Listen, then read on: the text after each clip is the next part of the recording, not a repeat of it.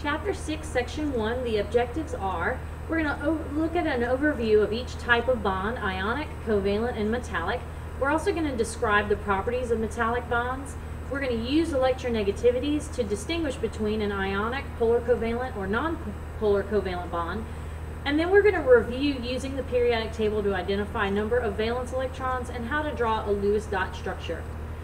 So, valence electrons are the electrons in the outermost energy level. Recall that on your periodic table, depending on the group number, is going to tell you how many valence an atom has. Group 1 has 1 valence, group 2 has 2, group 3 has 3, and so forth. 4, 5, 6, 7, and 8, except for helium, of course. The electronegativity is also a pattern that we're going to have to use again this chapter. Recall that it's the ability to attract electrons.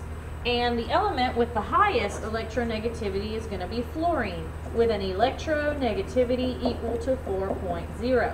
En stands for electronegativity. Also recall that the noble gases have no electronegativity, En equals 0, because they have no need to attract electrons. They already have their full octet. So a chemical bond is an attraction of valence electrons between different atoms, which causes them to bind. The key here is valence electrons. Only the electrons on the outer energy level are involved in bonding, not the internal electrons. So that's why valence is so important in this chapter. There are two main types of chemical bonds. There's a covalent bond, which is a sharing of electrons. Notice in the diagram below, we have two atoms where their electron clouds overlap each other. And so they're sharing the electrons in the overlap of the clouds. On the right side, we have an ionic bond, which is the result of a transfer of electrons, which is very different. The left element is sodium, the element on the right is chlorine. Sodium wants to take its one valence and literally transfer, give it away to the chlorine. So sodium is going to lose that one valence and get a +1 charge. Chlorine is going to gain that one electron to get a -1 charge. And now both of these atoms have their octet of 8 valence. And then they're going to be held together by something known as electrostatic attraction, which we'll discuss more in the coming sections.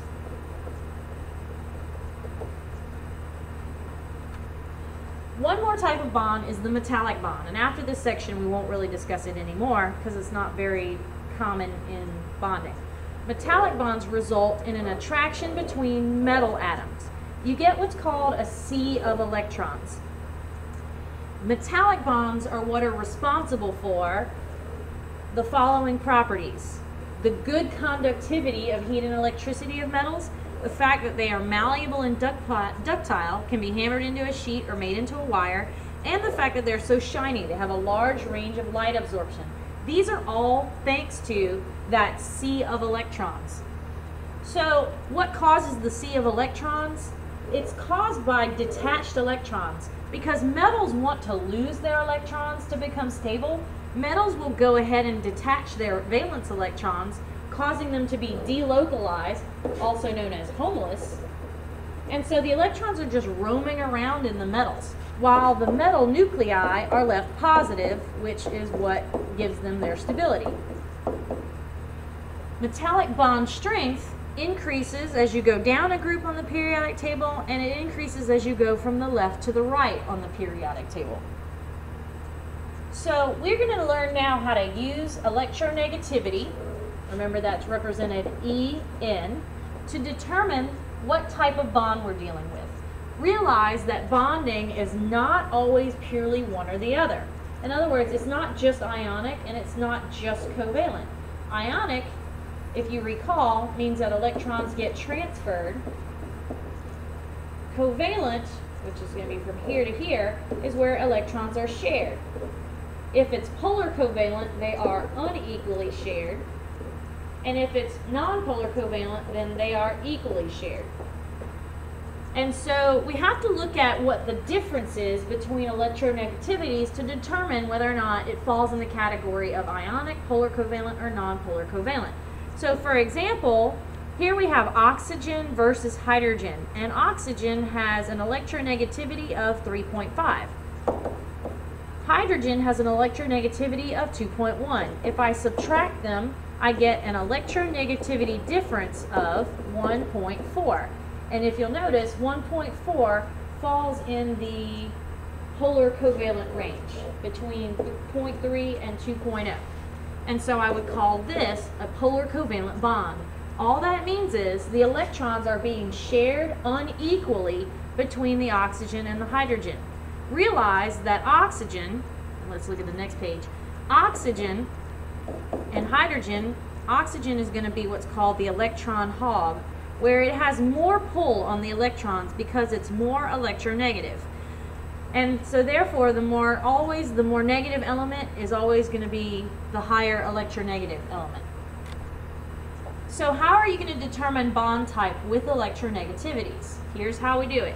First, you're going to subtract the electronegativities of one of each element. We're just trying to determine how are the electrons being shared or transferred in one bond between two atoms. We're going to use the chart of electronegativity values, and in the classroom you have a chart on the back of your periodic table that gives you these values. So let's look at number 1, the carbon dioxide. We want to compare carbon to oxygen. So it's going to be 2.5, according to my chart, minus 3.5. And so this gives me a difference in electronegativity of 1.0. If we look at our chart, this falls in the polar covalent range. And so I would label this as polar covalent. Magnesium and chloride, we're going to compare. Magnesium is 1.2 minus chloride, which is 3.0. We're just dealing in the difference, so you can deal in absolute value. It doesn't matter if it's a negative or a positive number. My change in electronegativity is 1.8. Notice that 1.8, again, falls in the polar covalent range. Recall that these two compounds, CO2 and MgCl2, are unequally sharing their electrons. And the more electronegative element has the stronger pull. So in the case of CO2, oxygen has a stronger pull on the electrons, and MgCl2, the chloride, has the stronger pull on the electrons. One more example, we have N2, and what we're doing is comparing nitrogen bonded to another nitrogen. So that's going to be 3.0 minus 3.0. And this gives us an electronegativity difference equal to 0, which you'll notice is here in the non-polar covalent range. This means that the nitrogens are equally sharing their electrons. And if you'll look at the diagram next to non-polar covalent, the electron cloud is evenly distributed over the two atoms.